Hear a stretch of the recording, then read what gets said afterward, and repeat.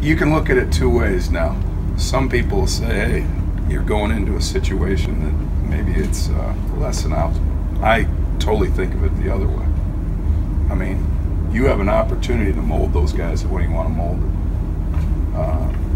You know, sometimes when you hear, when you've been through multiple systems, it's harder, and they struggle because, well, with this group, they've been in one system. So, yeah, there's going to be some baptism by fire, no question. But it's a group, I'm going to tell you right now, it's a group that's athletic, hungry, and smart. So, as a coach, that's what you want. And you want guys that are hungry to learn. And that's the group.